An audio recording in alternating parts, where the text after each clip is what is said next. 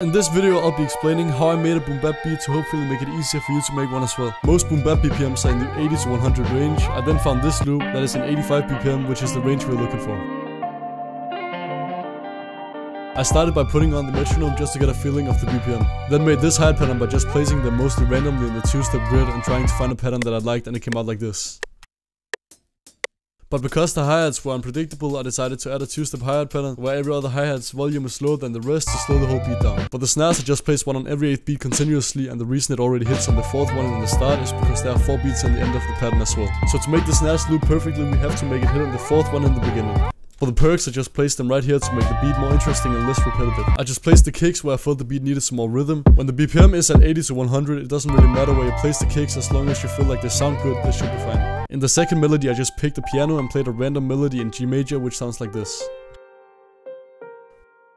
With the bass, I just mostly copied my 2 melodies and just removed a couple of notes. And the whole beat sounds like this.